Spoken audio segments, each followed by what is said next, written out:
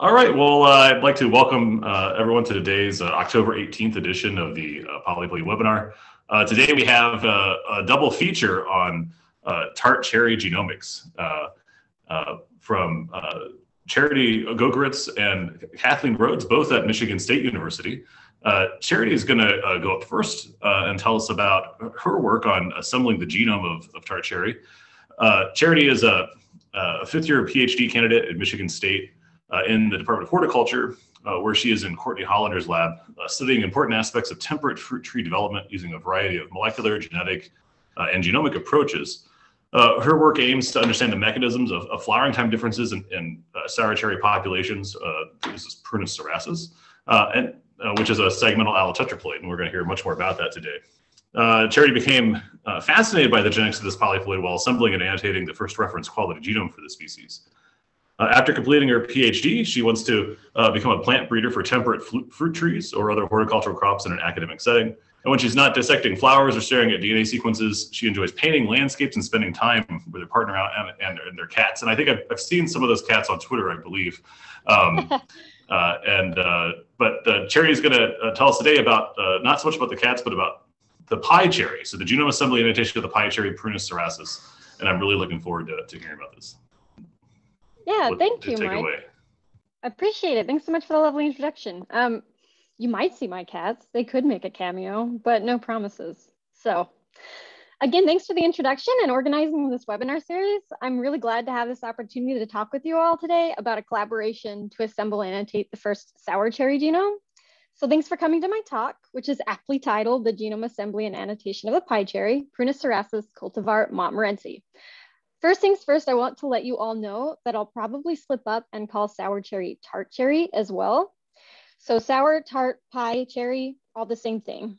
And sour cherry is very important to the Michigan industry here, and we currently have the only breeding program in the nation.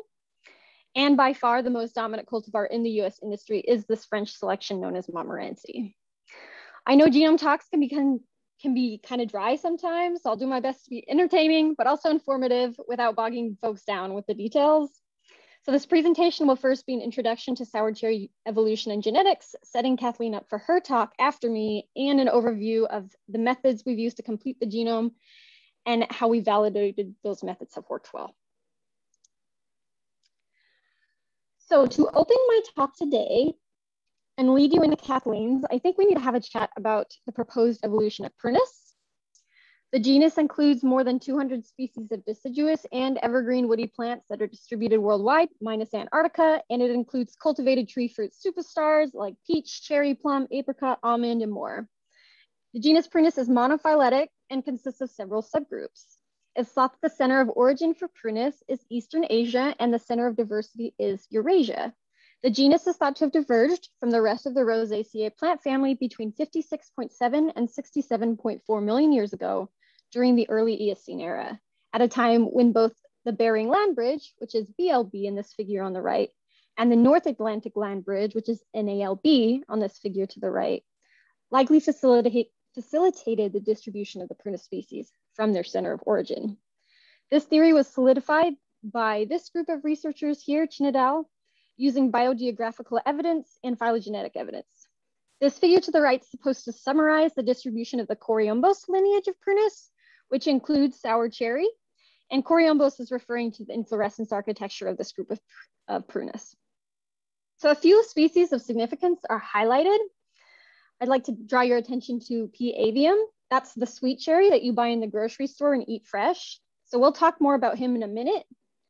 And finally, here's a fun fact for you all, because ploidy is always a competition. I thought I'd let you know that ploidy levels in Prunus range from diploid to about 22x. Okay, so I've hinted at the fact that the genus Prunus is rather promiscuous. Interspecies hybridizations have been known to occur. An example is our species of interest today, Prunus cerasus, which is thought to be a hybrid between two Prunus species, Fruticosa and avium. Again, you've all likely encountered avium before, fresh-eating sweet cherry, and it's a diploid. Fruticosa, on the other hand, is a shrubby little tetraploid tree native to Russia and is mainly used as a rootstock. So you might think, wait, how do a tetraploid and a diploid come together to make another tetraploid?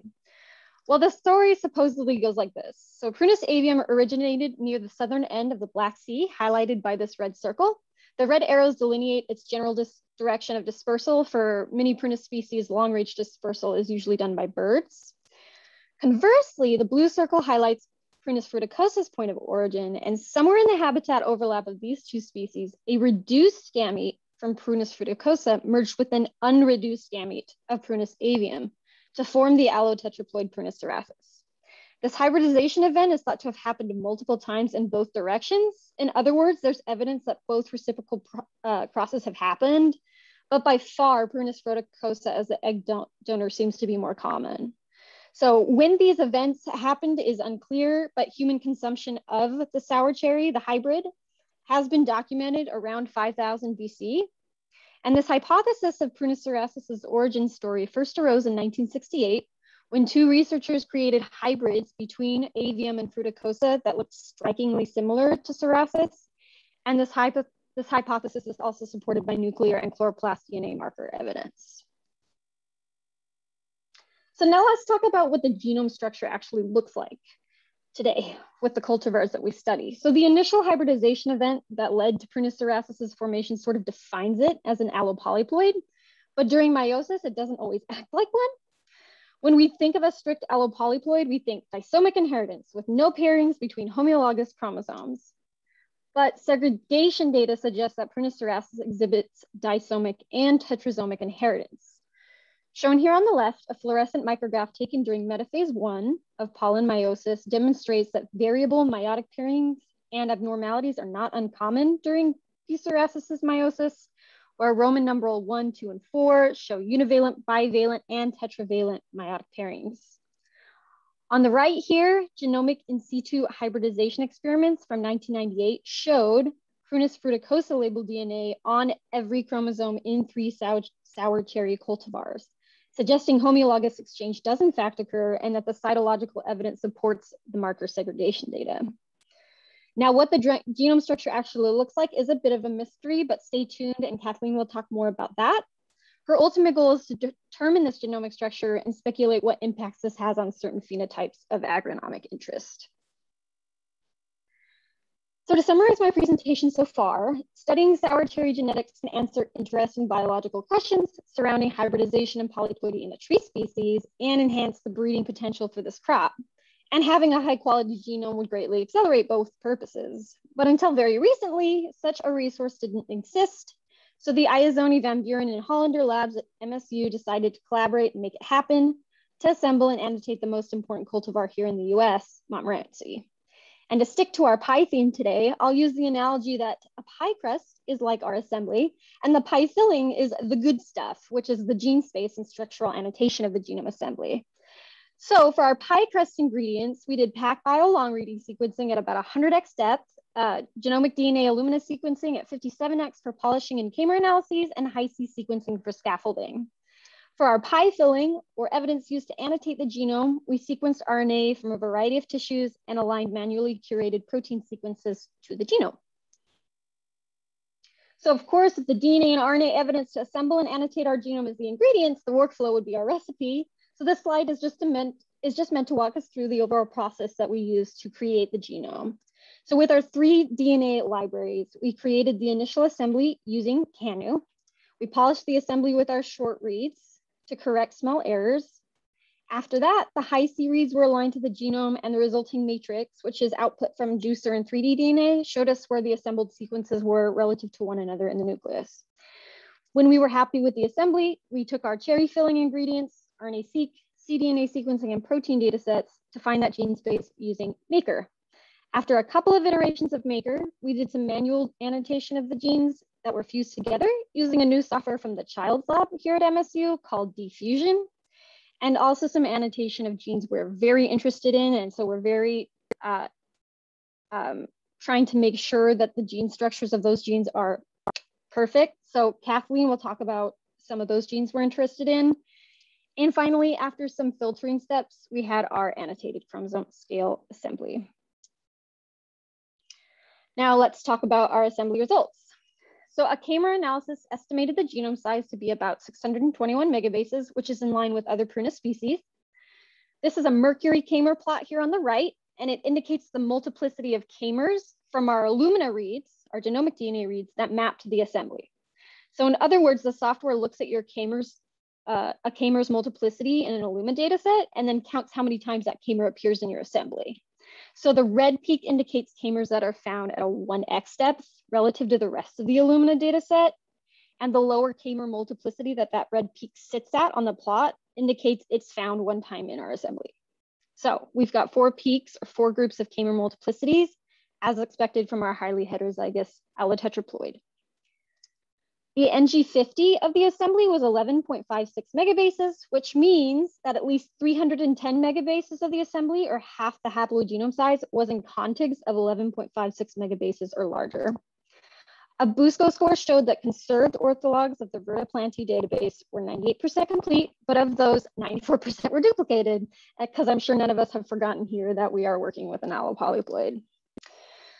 As a result of the scaffolding portion of the pipeline, we had 16 clearly defined linkage groups with clear high-C interactions along the lengths, suggesting these were 8 pairs of homologous chromosomes. This was reassuring since the ancestral number of Prunus chromosomes is 8. In total, the scaffolded portion of the genome worked out to be about 82% of the estimated haploid genome size. Okay, so to convince you of the homologous nature of these 16 linkage groups that came out of the 3D pipeline, here's the high-C matrix as viewed in JuiceBox assembly tools. The blue arrow is pointing to a thin diagonal line of red, indicating strong evidence for physical interactions between these first 2 linkage groups, these 2 first squares, all along the length of their sequences. We took these 16 chromosomes and we conducted a synteny analysis using Koji against the Prunus persica genome, which is peach. And it's a diploid and one of the best Prunus genomes we have to date. And after the synteny analysis, it became clear.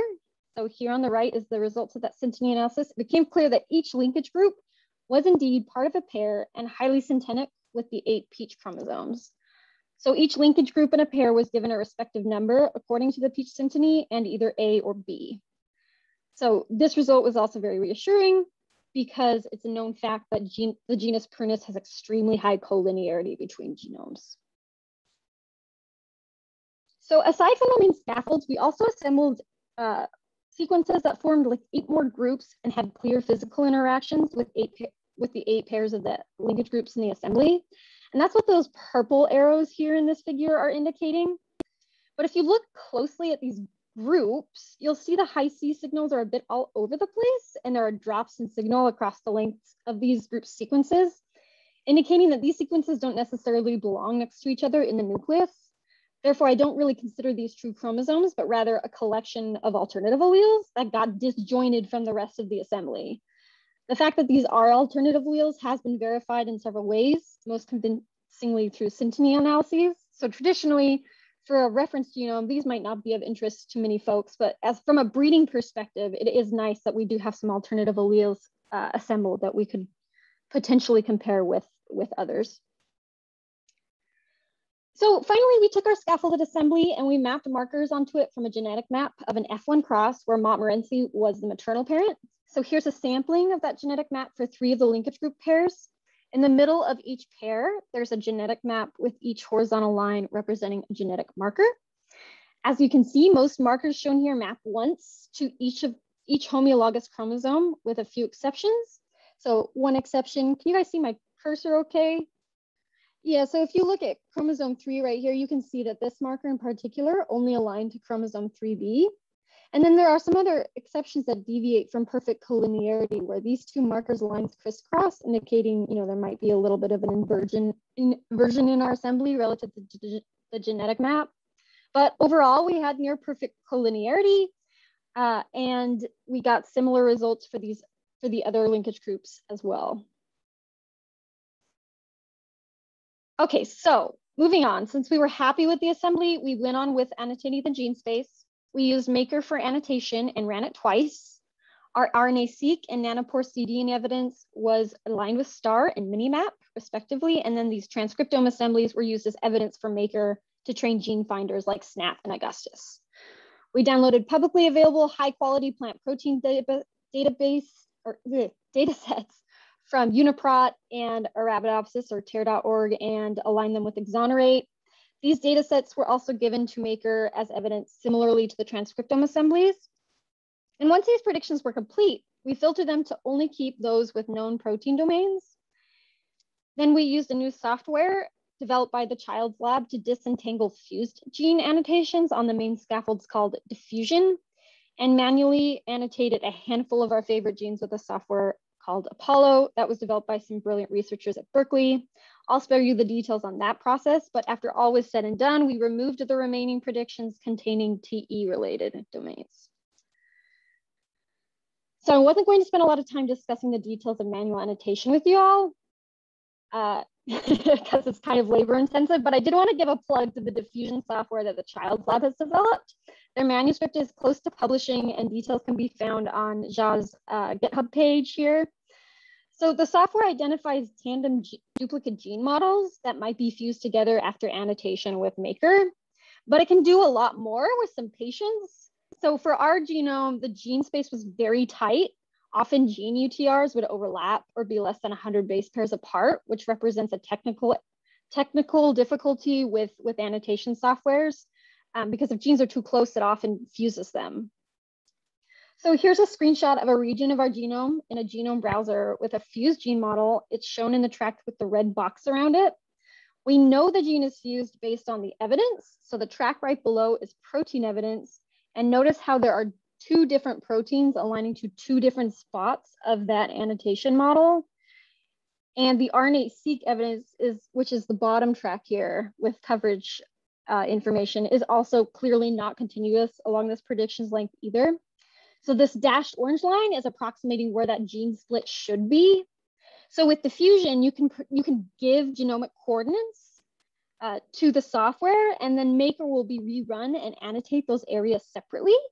So taking this improperly fused gene model in this red box and correcting it to nearly perfect intron-exon structure of the two genes, as shown in the top track and designated by the green arrow. So overall, diffusion helped us diffuse roughly 2,500 gene models on our main genome scaffolds. So here's a summary of our final annotation results of the scaffolded assembly. So I'm talking about those 16 main linkage groups. The AED is a metric calculated by Maker for every gene model that's used to describe how well the predicted gene models agree with the evidence to support them. So 0 is complete agreement and 1 is an unsupported gene model. The AED is a metric made up of base or exon level accuracy, sensitivity, and specificity, and is calculated as so. Values less than 0.2 are considered to be pretty high quality gene models, and the graph to the right shows the cumulative distribution of AED values for our scaffolded assembly. So the green dotted line is AEDs equals 0.2, and the red line is 0.5. So well over half of our gene models show AED values that are less than 0.2, and approximately 90% show AED scores below 0.5. Here are a few more numbers for you in regards to the annotation. So approximately 49,937 protein coding genes were predicted for the scaffolded portion of the assembly, made up of an average of 3,466 base pairs or 393.5 amino acids.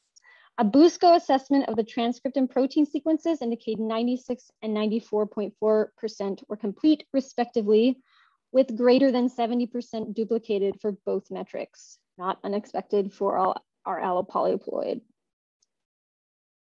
So to summarize, a high NG50 value BUSCO completeness score in concordance with the genetic map indicate the high quality of this assembly, and the shape of the AED graph, low median AED score, and high BUSCO completeness of transcript and protein sequences indicates a high quality annotation as well. So now that we have this genome, well, what are we going to do with it? Well, Kathleen is going to tell you a bit about her exploration of subgenome dominance in Prunus cerasus using this genome in the next talk. These questions are fascinating from both an evolutionary and breeding program perspective because the progenitor species of sour cherry are adapted to very different climates and therefore differ in a number of agronomic traits that are of special interest to the breeding program at MSU. So identifying what regions of the genome are derived from either progenitor will help us understand how these traits are regulated and paint a better picture of the evolutionary history of sour cherry. And with that, I conclude my presentation, and I want to express my thanks to everyone on this slide. And if you have any questions, I'm happy to take them. All right, well, thank you, Charity, for a great talk. As always, feel free to put your questions in the chat box, and we'll take those. We've got plenty of time for questions here. And if you have any questions too, we can always pop on your audio and video and ask away. I have a question. All right. Go ahead, Hannah. Would AED values be useful only if you're annotating the genes, or would that also be useful if you're trying to do if you're looking for, say, SNPs in a sequence? Oh no, this is a very specific metric that's calculated to. It's like for the annotation process that tells you how well your evidence, like RNA-seq and protein alignments, agree with the model that comes out of Maker and says this is your gene. So it doesn't. There's really no way that you could apply this to like SNP detection or something like that. Okay, I'm brand new to this, so I just wanted to. No, that's fine. No, I appreciate the question. Hello, can I ask a question? Yeah. Yeah, okay, great talk. Thanks. So you said there are two progenitors of this species. Do you have the genome assemblies of those two species as well? Right, yeah. So there are several assemblies for Prunus avium. The better one just came out, I think, last year in December. So that one was done with nanopore sequencing. We also sequenced and did a lot of the same assembly methods for a Prunus fruticosa genotype that we have at the research center at MSU. But that one's not scaffolded. It's kind of a bunch of raw contigs that have been annotated. But for our purposes, we're interested in just finding out which alleles might be derived. So that should serve our purpose.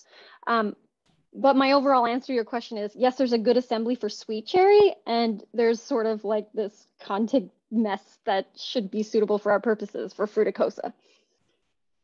Okay, because I'm thinking that if you have the genome assembly of the progenitors, maybe you can use it to improve your genome assembly, but I think that you're already happy with your genome assemblies, right? So.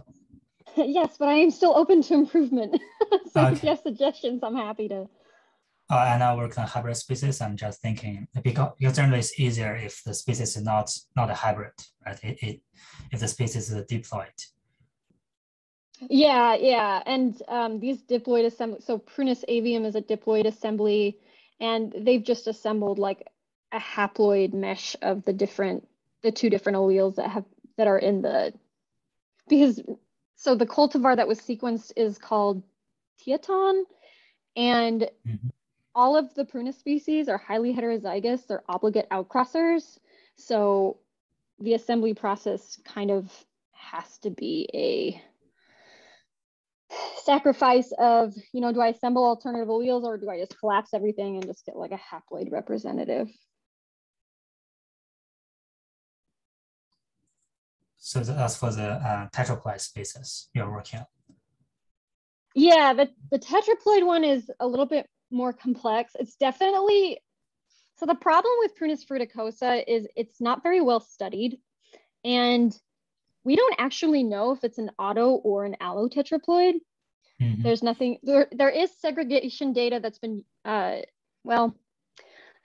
someone at the University of Saskatchewan has been using it in a breeding program, but I don't know how well that they've been marking segregation data with like really clear markers, because that would be a good way to tell whether this segregates as an allo or an auto. But I don't think that they have that data, because we reached out and the answer was more like, well, they hybridize regularly, or they backcross with each other pretty regularly. So they just consider it another sour cherry. And I was like, okay, well, that's not super helpful for understanding the genomic architecture, but I have a question in the chat. Oh, Dong Ha's question there. Dong Ha, if you want to pop on, feel free. Or I can read your question, whichever you feel best. 1 second, sorry. It's I think this was discussed from the question from earlier one too, like how describe a bit shortly, like how to detect the ones with the alternative alleles. How can you like very cleanly like take them out of the like chromosome assemblies? Yeah. So yeah, your question is, you know, how do you really know that those are alternative alleles, kind of? Yeah. So partially because of the really strong physical interactions that those groups of sequences have with those other linkage groups. And that was what I was trying to show you with the high C matrix and the zoom up to the little dotted purple box. But also you can do synteny comparisons and you can see that there are, it's like pretty strong collinearity between the different linkage groups. And you can also look at orthologous genes groupings too. And I've also checked, so with my RNA-seq evidence, a lot of it tends to multi-map, of course. And I can look at a read that has multi-mapped, and one of them, or one mapping will be on chromosome 1A, and then the other mapping might be on alt1 is what I'm calling these other groups. So it's very evident with the RNA-seq evidence too, that it aligns here, but it also could align over here too. More suggestion that it's that's alternative alleles. So like to call them from like real duplicates, when you compare them, do they have something like a KS values like really low, like almost 0? We could do KS comparisons between the different alleles. That's a good idea, just as another like form of evidence. That's a great idea. No, we haven't. That is what I usually see when there is an alternative alleles. Then so I was wondering whether like no, that's a great suggestion. Yeah, without relying on the like high seq yet, because sometimes you don't have that kind of data. Right. Thank you for clarifying. Thank you. Yeah, that's also my experience, Jung-ho. Without high C, the low KS also works for trying to figure out. Although you never quite know if it's depending on what data you have. But anyway, yeah, I have a real quick question before we run out too. I found the whole sort of origins of the cerasus to be of sour cherry to be very fascinating. So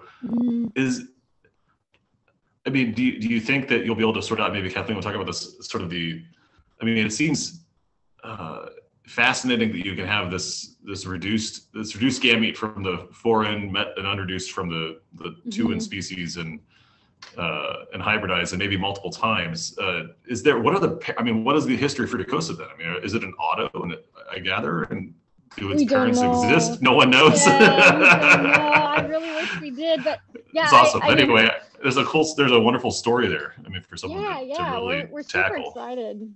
But yeah, I mean, I kick myself every day thinking like, why the hell don't we know? This is an auto now. Well, I have to think back. I used to work on elms and American elms, and they're tetraploids, and that's how I got one of the ways how I really got into polyploidy. And for years, we had no idea whether there was any diploid into the progenitor. It's the same kind of thing. It had a different chloroplast clearly than all the other elms that were available, but that we had sampled. But years later, it turned out that someone found not too long ago, actually, just a few years ago, they found a diploid American elm populations down in southern Alabama. And so you get these sort of refugia that the tetraploids then looks like they expanded back out after the last glacial maximum. But I'm always curious, are there, diploid Fructosa then hanging out somewhere? They're just, one little pop. Found. Yeah, nothing you guys know about. Yeah, I just find this fascinating. So it's really interesting. It's what also kind of is a problem too is that this hybridization has occurred multiple times, and then there is BRAC crossing that happens with Prunus cerasus. So it's almost like it contaminates the Prunus Fructosa gene pool a little bit. And so there is one paper that looks at that a little bit because they do form a hybrid with that back cross. So from what I've heard from Amy, who's actually gone out to Siberia for some of these sample collections for these genotypes, it's really hard sometimes to tell the difference between what's true and what's not. And my other question related to that, and then I'll let you go, is I think that's it. Not literally Siberia, but yes, okay, Russia. Sorry. But how old is this all sort of the last few thousand years, or how old do you think the polyploidization event? I mean, don't know. You don't know. I will say we love getting this question because we don't know. It's gotta be more than a few thousand, because like I said, there is some like cherry pit, like Bronze Age evidence of this hybrid, like 5000 BC. So humans were kind of, you know, it was the hybrid was striking their fancy. Yeah, right. Around 5000 BC. So, you know, it had to happen a little bit before that, but at least, yeah. Or a lot, at least. Very cool. Very cool. Well, I look forward to hearing much more about this. I think once you get these genomes and start doing some more analyses, it'll be really a lot of the stuff will hopefully become come out of that. So great. we're hoping. All right. Well, with that, let's thank Charity for a wonderful talk, and we'll go to part 2 now of our sour cherry double feature from Kathleen Rhoades. Kathleen is a fourth-year PhD student in the plant breeding, genetics, and biotechnology program at Michigan State University, where she works in the lab of Dr. Amy Lazzone, the nation's only sour cherry breeder. Her dissertation work is on the evolution of subgenome dynamics in sour cherry and how these subgenomes may be affecting fruit growth and development. After finishing her PhD, she plans to continue working in plant breeding of horticultural crops. And when she's not agonizing over sour cherry genetics, she enjoys the moderately dangerous hobbies of keeping bees and playing roller derby. And with that, I'd like to welcome Kathleen to today's, to finish up here our second half of our double feature. All right, take it away, Kathleen. Thank you, Mike, for having us and for putting this on. Yeah, I'm going to be, Charity provided a really wonderful introduction so that I don't have to do all of the introducing I usually do for assigning subgenomes in allotetraploid sour cherry, which is the first part of my dissertation work. Come on, cooperate with me. Okay, so what are my objectives here? Primarily, well, first of all, assigning subgenomes in sour cherry Montmorency in order to determine relative dosages of each progenitor subgenome. As we all know, in Polyploidy Webinar, allopolyploids do not always have balanced dosages. I would also like to identify which chromosomes and which regions are derived from each progenitor. They're very, as Charity alluded to, they're very phenotypically different trees adapted to very different climates. So how is that being passed on and expressed in sour cherry? On a more zoomed in level, I want to identify progenitors for candidate genes for bloom and fruit development traits and compare that with the decades of phenotype data we have here in the sour cherry breeding program at MSU. And in the future, move on to assigning subgenomes in diverse genotypes of sour cherry, because we have this plentiful phenotypic diversity and climate adaptation diversity in sour cherry. And right now we hypothesize based on the diverse phenotypes that subgenome dosage may in fact differ between accessions. Okay, so let's talk about our approach. As we almost started talking about during the Q&A for Charity's talk, I am looking at rates of synonymous mutations, so KS between two orthologs, in order to assign progenitors for P. cerasus. Keeping in mind here, because I know this helps me remember, lower KS means an ortholog is probably more closely derived from that respective progenitor species. So we're starting with our shiny new Montmorency genome, which I'm sure you're all convinced is wonderful, and I certainly like working with it. We also have, as we talked about during the Q&A, Prunus verticosa draft and annotation, which is in contigs. It's not in like formal chromosomes, but it's very, very well annotated using the same pipeline we use for Montmorency, and that was good enough for me.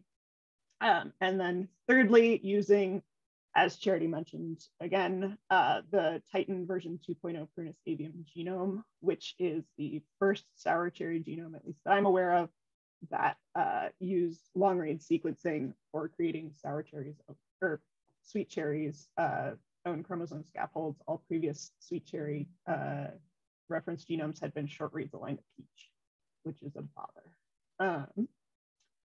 So then we've used MC-scan in the JCVI environment to find a list of orthologs. And then I use this wonderful, wonderful pipeline made by Alan Yaka of Pat Edger's lab at MSU. I think Alan's on the call, probably because he expected me to shout him out. And that uses muscle and PAML to assign Ka and Ks rates. So the important thing to keep in mind here is that this pipeline takes 2 species at a time. So I'm starting with a data set comparing sweet cherry to sour cherry and a data set comparing Prunus fruticosa to sour cherry. So let's talk about data curation. As I just said, I am starting with sour cherry and sweet cherry comparison, a set of orthologs with K and Ks values assigned, and a separate but similar data set comparing with our Prunus fruticosa draft genome. And through the magic of tidyverse in R, I can come up with 3 separate data sets from those 2. So in purple, we have almost 23,000 common orthologs identified in both data sets. In red, we have almost 36,000 orthologs only found in comparison with Prunus avium. And then in blue, we have 31,000 orthologs only found in comparison with Prunus fruticosa. So obviously that purple box is really interesting. What we do first is filter out all ortholog pairs with a KS greater than 2.0 based on the literature and my understanding. Anything a KS greater than 2.0 is kind of just meaningless data noise, so we don't need to bother with that. And then for the common orthologs identified in birth progenitors, I assigned a value I called delta KS, which for each Prunus cerasus ortholog, it's the difference between the KS relative to the avium progenitor and the KS relative to the fruticosa progenitor. And from there, I keep only the Prunus cerasus orthologs with a delta KS greater than 1 standard deviation away from the mean for subgenome assignments, because I guess it's just a plant breeder in me, but since we're since we're really thinking of the real world applications of these subgenome assignments, we want to be as confident in them as possible, because that translates into trees planted and dollars spent and all that good stuff. So then from those 2 sets, I have genes, or from that 1 set, I have my genes assigned to Prunus avium and genes assigned to Prunus fruticosa based on the delta KS values. And then going back to what I call the uniques files, for these orthologs only identified 1 progenitor, I filter out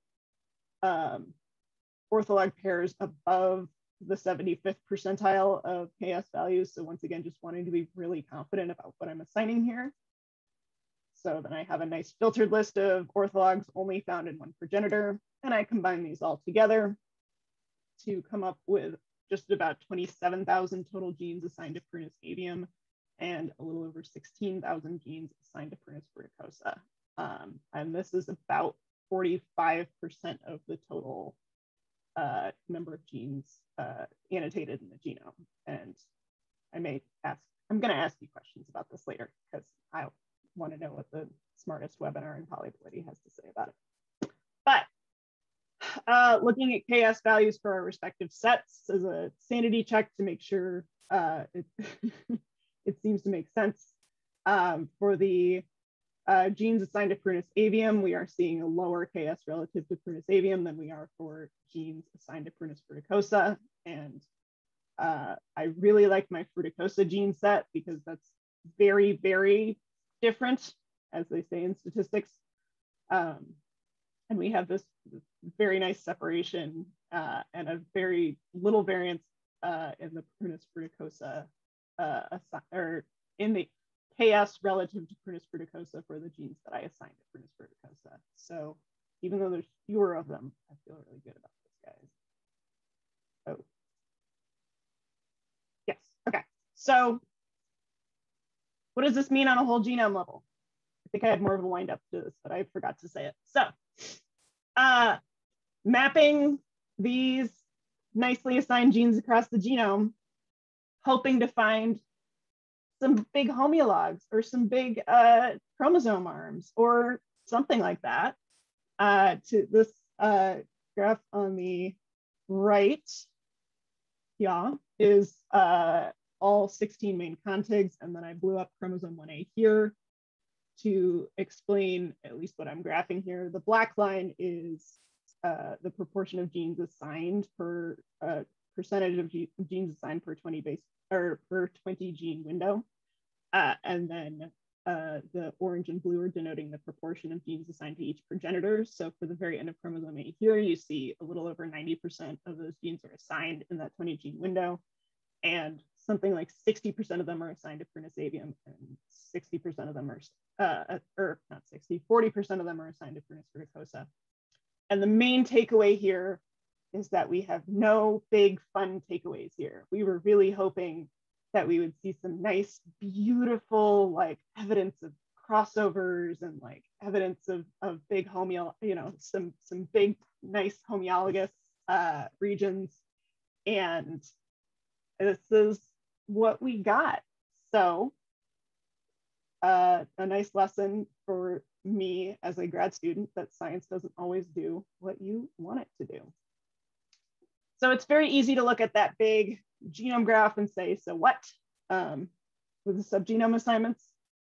So part of what we're doing, again, because I work for a plant breeder and intend to be a plant breeder, is use these subgenome assignments to look at candidate genes for traits we care about and see if we can learn more about how they present in sour cherry. So bloom time is a really, really good example of this, because the Prunus verticosa progenitor up in Russia with the long winters blooms very, very late. It's usually the last thing to bloom in our orchard. The Prunus avium progenitor from more southern Europe blooms very early. It's usually among the earliest bloomers in our orchard. And since we've got them all in the same orchard, undergoing the same weather conditions every year, we can tell you there is a lot of genetic control of bloom time. And this picture on the right is actually showing 2 full sibbed sour cherries in a population segregating for bloom time. And this individual on the left here, circled in red, is more Prunus avium-like. It's already past full bloom. And this individual on the right, circled in blue to be more, it's more Prunus verticosa-like. It's just getting into full bloom. We consider, we call it bloom when 50% of the flowers are open. So it's probably just shy of that based on looking at that one branch. So these two, despite being full siblings, bloom like a week apart, which is bananas long time, especially when you're talking about being a Michigan cherry grower who might get your whole crop ruined by one frost in the last week of April. 7 days is a big, big difference. Let's see. So one of the really well-characterized genes for bloom control in Prunus is dormancy-associated Madsbox genes, or DAM genes. And get over to this. So DAM genes are, again, very well characterized in Prunus. They have to do with heat and chilling accumulation. In Prunus, you need, especially with sour cherry and sweet cherry, you need to get a certain number of chilling hours in order to release endodormancy and go into ecodormancy, where you start accumulating heat hours. So this Prunus avium section of chromosome 1 showing the 6 DAM genes, which were all very, very nicely annotated in a paper that came out earlier this year from the Spanish group, shows what you typically see in most Prunus DAM papers is 1, 2, and a space, 3, 4, 5, 6. They're on chromosome 1 generally. Peach is where this all started. You can see the issue Charity talked about with tandem genes being duplicated together. This is the NCBI listing for peach dams, and 2, 3, and 4 are all fused together, which we also had in our, there was also an issue in the sweet cherry genome, and it was also something that we had to deal with in our tart cherry genome. But this box is showing the very large deletion in the ever-growing mutant of peach, which, even though the box is only DAMs 1 through 4, there's no expression of DAMs 1 through 6, nothing at all. And that results in a tree that never ever goes into dormancy. It never sets terminal bud. It will keep growing new shoots until they freeze to death, which is how DAMs were first characterized in Prunus. So let's look at them in sour cherry and try to contextualize. We've found these really nice dams right where we expected to see them on chromosome 1. As I said, we did have to defuse, or Charity, it was not we, it was Charity. Charity defused them using the diffusion and Apollo software. So these are characteristic MIKC type MADSBox transcription factors, just like we expect to see, same number of exons as other dams, same, protein domains and all that good stuff. We see the characteristic gap between 2 and 3, which just always happens for reasons that someone smarter than me will figure out someday. And zooming in with the subgenome assignments, once again, Fruticosa is in blue and avium assigned, avium derived genes are in red or orange. We were debating that.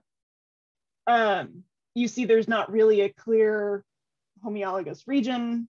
1A and 1B both have DAM1 derived from Fruticosa, so much for hoping that one of them might have a Fruticosa allele and one of them might have an avium allele. We weren't going to get that lucky.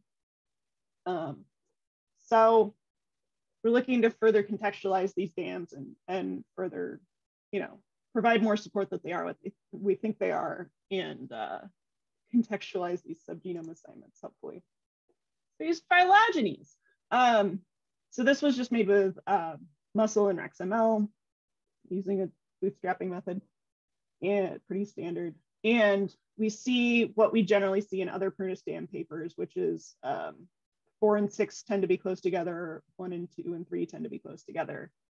This tree includes Prunus cerasus, so our sour cherry dams. These pea fruit are Fruticosa dams that Charity very kindly also assembled and defused for me, so I could use that. So I could use them. And then the Regina is our Prunus avium sweet cherry dams. And interestingly, okay, so the first takeaway is this is what we expected to see, which is good. They seem to be real dams. Adding back in the subgenome assignments, interestingly, all of the Prunus cerasus dams are closest on this tree to a Prunus Fruticosa dam, and closer than they are necessarily to an avium dam. But 5 of the 7 that I have assigned are supposedly derived from Prunus avium. So this is interesting to chew on. And this is something I am going to continue doing with other genes as we continue this analysis to further figure out what we think about these subgenome assignments and how good we feel about them. But we are very happy with our dam annotations and look forward to using those for studying bloom time and sour cherry in the future.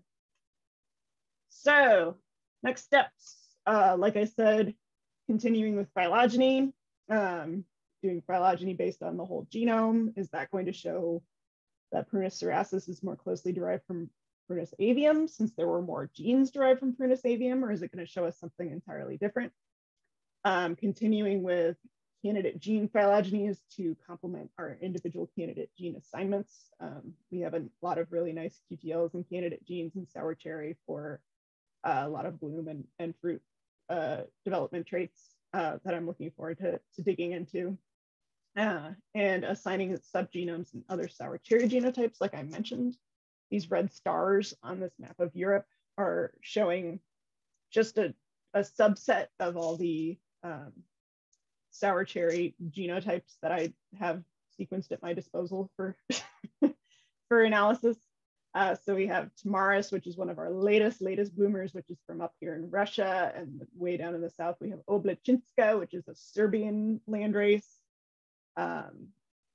And that tends to bloom on the earlier side. And then kind of in the middle, we have Schattenmorel, which is a German landrace. And we've got a couple of really nice accessions from Hungary, including the Balaton cherries, which some of you might have heard of because they're getting big in the US, and Erdigulium, which is my personal favorite.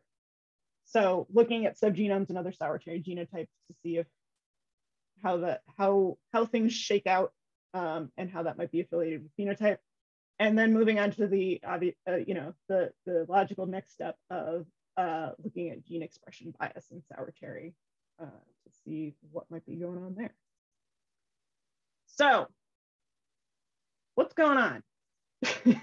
Basically, maybe on the genome line level, Prunus genomes are similar enough that it's hard to differentiate subgenomes in an allopolyploid.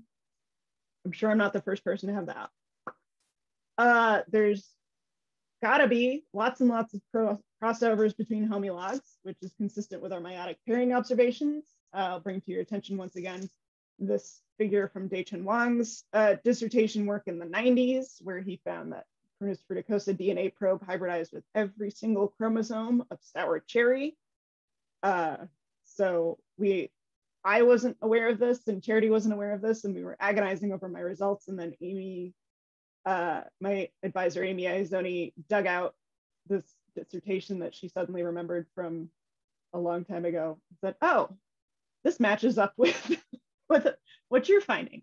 So that was sort of reassuring and sort of not, because the results are real, but that means we have to really deal with them. So questions for the crowd. Do a lot of allopolyploids look like a big old patchwork quilt, and I'm just the first person to make a high resolution graph of it and be dumb enough to show it to other people?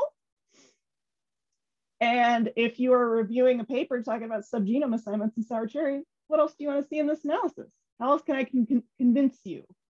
How I was just agonizing with Charity about an hour ago over my data curation methods and subgenome assignments, wanting to be really confident in my subgenome assignments, but does it even matter? And how strict do I need to be? And what are we even doing with this? So I would love to hear from the crowd.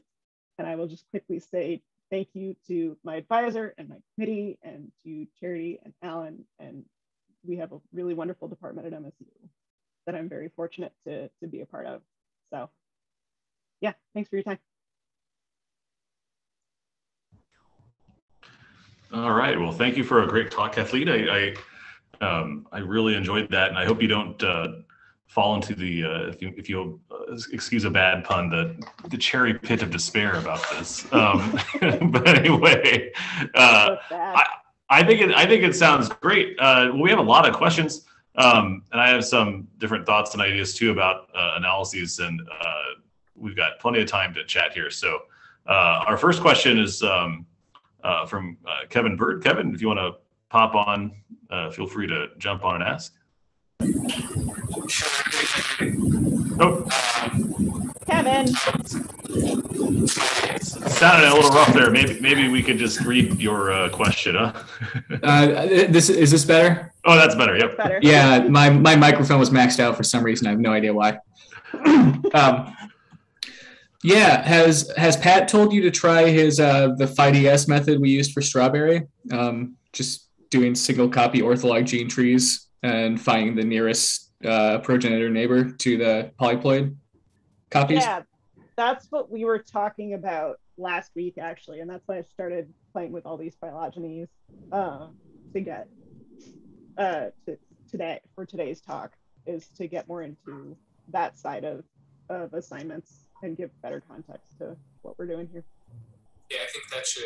It's always nice when you have a good neopolyploid progenitors. And then have you tried, is there whole genome resequencing for the progenitors? Do like a read mapping approach for HEs? Yeah, I could do that. It's not as bad as it sounds. You should look at the Bean Apis paper and the pipeline they use for HE identification, because it's pretty solid.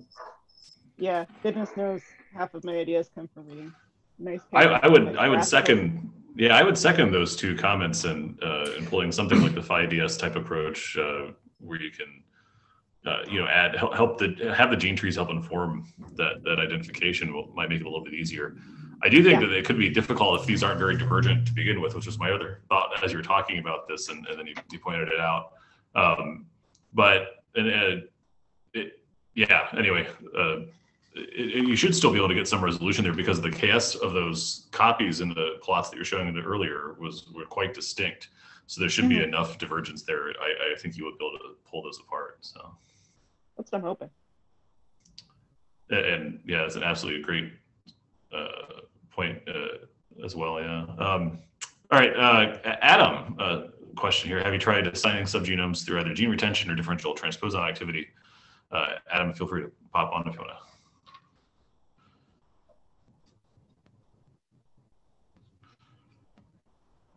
All right.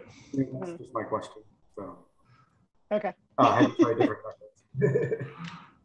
methods? So kind of the struggle with trees is Montmorency is like a 600-ish year old cultivar landrace, and it's got a French name, but it's probably not from France. It was probably just brought to France, and just the fun thing / challenging thing about doing a PhD in tree fruit is that a lot of, like, since the generation time is so long, obviously there's only so much I can do. So I'm working, fortunately I have a really smart advisor who made a lot of really smart crosses when I was in like kindergarten. And so I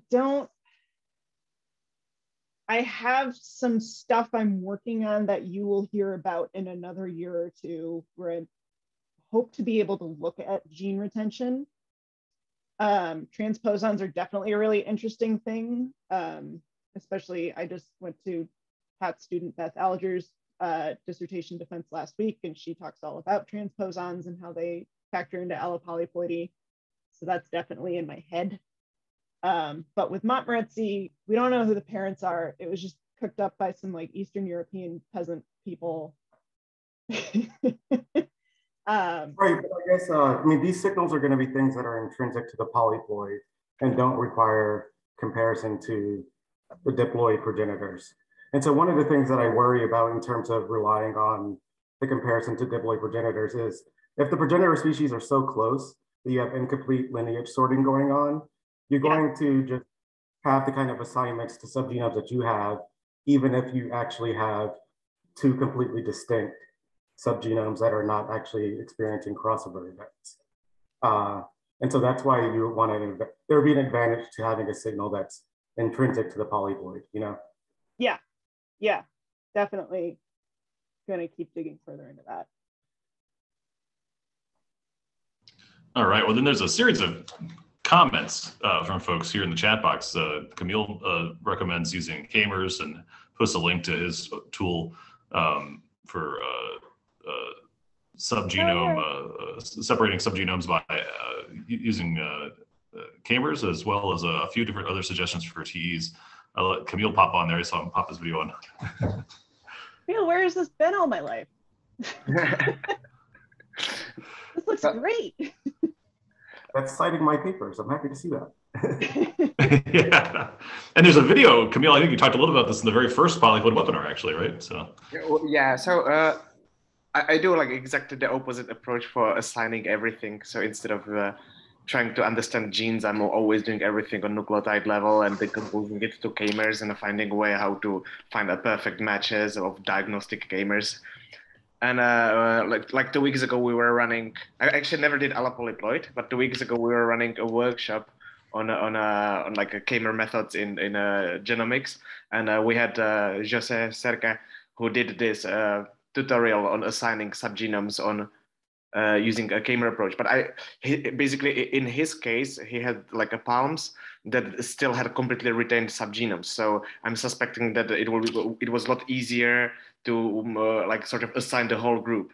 But I think it would be really interesting to get away from genes and also on the nucleotide level, just because you could see the individual breakpoints rather than like knowing that like this is a region. But it would be really interesting to understand or like to see of how much admixture between the two subgenomes have happened, and like how often, for example, drift have caused a loss of one or the other allele. Like I actually have never seen anything like this before. So that is a really exciting system. Thank you. And I'm excited to try this out. I'm definitely down for the nucleotide approach as well.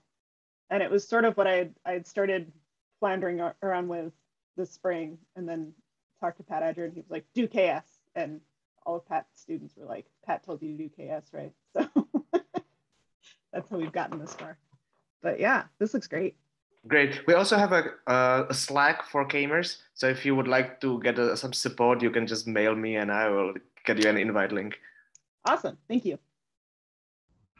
All right. Yeah, I personally, I kind of go both ways. I find these TE-based approaches and the K-mer-based approaches to be really, really informative. And but also as someone who's done tons of KS stuff, it works really well if the things are divergent enough. If you have the power, even if you have, especially to sort out these sort of crude sort of scale, like, subgenome assignment across the chromosomes like that, just to try to assign homologs. But I remember seeing some of the early like chocolate genome assemblies too, because they're trees, like you could see the giant blocks. Like there's basically no homologous exchanges happening either, right? So I feel like you've probably got, given the divergence, you probably have a bunch of, just as you showed already, likely homologous exchanges going on that may be mixing things up, which is an interesting place in the parameter space of genome organization to be. It might be super tough to sort some of this out, but I think that combining these approaches, personally, I think it'd be really cool. And as a reviewer, so thinking from that perspective, as you asked earlier, I think it would be, if you did all of that, I don't think anyone would fault you for the biology being difficult, right? I think that's, at the end of the day, and it is what it is too, right? I think, some of these things are going to be mixed up, and you get where you can, because it does seem like you've got really good assemblies, and it doesn't seem like this is necessarily artifacts of that process. So that was definitely something we wanted to be sure of. Yeah. All right. Well, I have to go to a faculty meeting. My folks are still here. If people want to keep talking, I just want to say before I check out, and I'll stop the recording here, but I do want to say that thank you to both Charity and Kathleen for giving two really great thought-provoking talks. I want the chat continue and the discussion after I have to leave. But before I go, though, I want to just say that our next Polyploidy webinar will be on November 15th, featuring somewhat a Brassica double feature featuring Michael McKibben, talking about applying machine learning to classify the origins of gene duplications, and Annalise Mason on hybrid speciation in Brassica. And I have to get going, but everyone else can stick around here and chat after I leave, while I see Michael's on here to host the meeting when I go. So again, thank you, Kathleen and Charity and everybody else for showing up, and we'll see everyone in a few weeks again. Thanks, bye.